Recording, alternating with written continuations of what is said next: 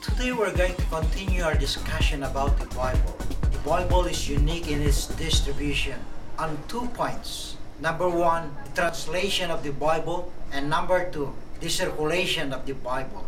Under the first point, the translation of the Bible, one of the first major books translated, that is the Septuagint version of the Old Testament, translated into Greek in 2050 BC. Between 1950 to 1960, 3,000 Bible translators were at work. By the end of 1993, the whole Bible had been translated into 337 languages. 2,062 languages had translation of at least one book of the Bible. Guinness Book of World Records, 1998. About the second point, concerning this topic, the Bible is unique in its distribution, the circulation of the Bible. As of 1804, 409 million copies. As of 1932, 1.33 billion copies. The world's best-selling and most widely distributed book is the Bible, with an estimated 2.5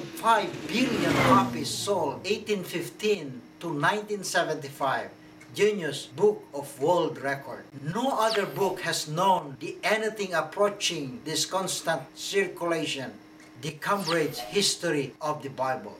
As said of the words of God, their voice has gone out to all the earth, and their words to the ends of the world. Romans chapter 10 verse 8. This is how unique the Bible is in its circulation. Love your Bible, read your Bible, because it is the word of the Lord. Until the next video.